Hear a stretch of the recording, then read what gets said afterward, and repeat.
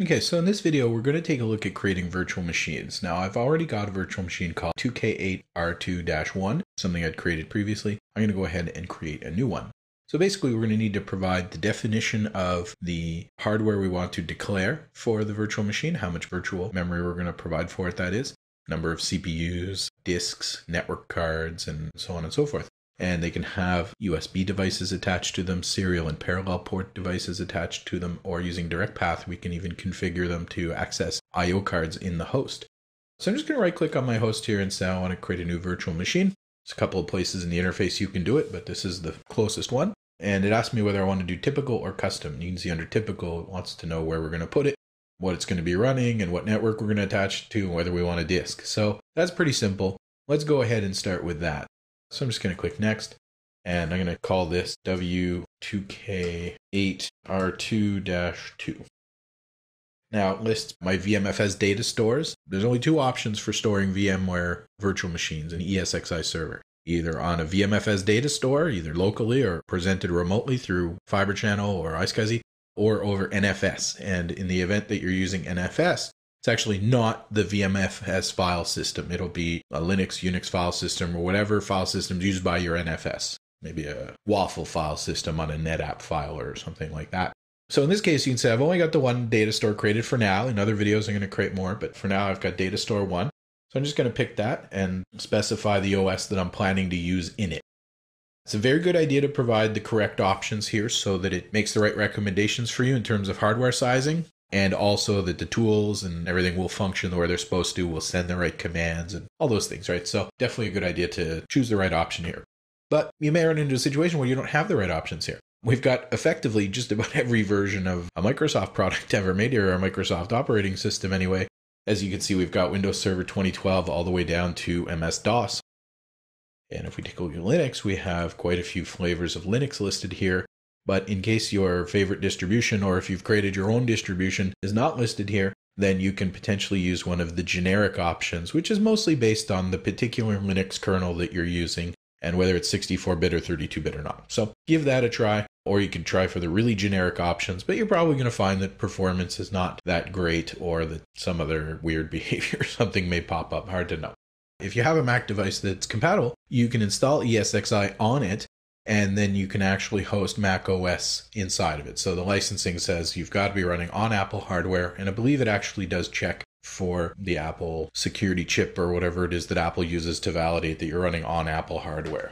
We have to run the x86, x64 version of Solaris, and that's not the same thing as the Spark version of Solaris. We're going to need to make sure that we keep that in mind. We're not emulating, we're simply virtualizing hardware. The way that performance can be obtained is by virtualizing like hardware onto like hardware. And there's no real translation or anything involved. So you can see that we have both Oracle Solaris or Sun Solaris, no real difference, but just whatever version you're using. SCO Open Server and UnixWare. We have Ecom Station, which is a community version of OS2 effectively, and Other, which probably not going to get you too far. Now, the most important thing really is to make sure we pick the right OS and then make sure that the VMware Tools package is actually available and installed for that virtual machine OS. Now, this is very easy on any of the well-supported versions of guest operating systems and basically pops up like a disk, but this could be slightly more difficult on some of these more exotic systems. So I'm just going to say it's Server 2008R264 and click Next. And now it wants to know how many network interfaces I want to have. So if I click 2, for example, you can see that I can attach them to whichever virtual machine port groups I have. I removed my corporate visitor center port group that I'd created earlier, but if I still had it, it would be listed here. If we're actually attaching the virtual machine to the same network, there's really no reason to have 2 virtual NICs. We can have multiple physical NICs associated with the switch for redundancy and performance, but we don't need to handle that inside the virtual machine itself. That's all transparent. So I'm just going to say I need 1 NIC, and it's going to be connected to my VM network port group. And if we look over to adapter, you'll see that we can choose the network adapter type. We're going to discuss this more in the performance videos, but typically the VMXNet 3 is going to provide the best performance. But for example, you can't do a network boot from it. So you can't install the operating system through Pixie Boot and something like Windows Deployment Services or Linux Kickstart or something like that without providing media anyway locally. So that might not be a big deal. But the E1000 is an Intel E1000 representation, and that's very, very widely supported, and lots of operating systems have drivers for it. And depending on what I had chosen as the operating system I was going to use, then it might have actually even said, something different like AMD PCNet, for example. So I'm just going to leave that and click Next. And then you can see it's going to place the disk where I told it to. And we can specify the size of disk that I want. So in this case, 40 gigs is enough, but I don't actually have 40 gigs on my data store to provide it. I don't think it's really ever going to get that big, but I'm probably going to extend this data store later. Maybe I'm going to add some SAN volumes or something to it. So I think what I want to do is I want to tell the virtual machine it's got 40 gigs, but I don't have 40 gigs to give it. So I'm going to tell it to use thin provisioning, in which case it's going to start, 0. And then as I start installing the operating system and doing stuff, the file's going to get bigger. Eventually, I might exceed my current free space, which is 20.5 gigs. And if I do that, well, I'm going to have problems, not only for this VM, but everybody else who expected to get space on that data store, or at least everybody who is running in thin provisioning mode and didn't already have their space allocated to them. That's a decision you're going to have to make. I like using thin provisioning because I do a lot of testing, I do a lot of development, and I'm not worried really about the production impact. But thick provisioning is certainly better. Now you'll see we've got two types of thick provisioning. One's called lazy zeroed and one's called eager zeroed. So if the primary difference between a thin and a thick disk is that a thick disk is full of the space that we've allocated to it, it goes and writes zeros into that file. So that can either be done in a while you wait type manner. If you choose eager zeroing, you're going to sit here while it creates 40 gigs of zeros. Or you can do lazy zeroed where it will do it in the background and eventually you'll get up to your full file space. Your storage may actually provide a hardware-assisted zeroing if it has what's called VAAI, and we'll talk about that more in the storage videos. Press enter to go next, and it says, wait a second, are you sure you really want to do this? And say OK. And there's a little checkbox down here that says edit the virtual machine settings before completion. I'm going to just leave that off and click finish. At that point, effectively, I could boot it and present it with whatever media I'm going to use for doing my installation, and it works just like a PC. Right click, I've got the option to power it on. And then while it's powering on, I'll quickly open the console for it. It looks very familiar. It's even trying to do a network boot right now off my Intel E1000 network adapter that we've presented it with. Now in this case, I don't have anywhere for it to boot off of that Intel E1000 network adapter. So what we're going to need to do is present it with some operating system media to install from. So since I don't have Pixie Boot available on this network, as we can see, it comes up with an operating system not found. So theoretically, I could mount a CD/DVD media from here and actually have it connect to the drive on the client where I'm running the vSphere client, an ISO image sitting on the local disk of the client as well. We could connect to a host device, so the actual physical drive inside the host, or to an ISO on a data store.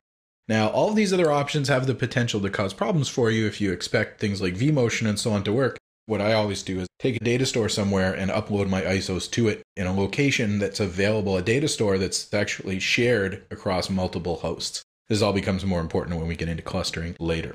What happens is every time you try to reboot, it resets the mappings for your media. So what I'm going to do is I'm going to go into VM menu. I'm going to click Edit Settings.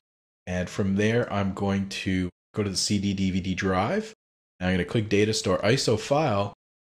I'm going to browse and find the ISO that I want. So in this case, I've got a folder called ISO sitting on my data store. We can see that we have the new folder that's been created for our VM. Go ahead and pick up my Windows 2008 media. Say to connect it when I power on. And then when I reset this virtual machine using the icons on the toolbar, or if I go to VM and I do, a power reset or something along those lines, then it's going to boot with that media automatically when it goes to start. And this time I boot straight into the Windows installation. So that's a pretty typical installation of Windows. I'm not going to video the whole thing, but effectively the most important part is to then format the drives and so on.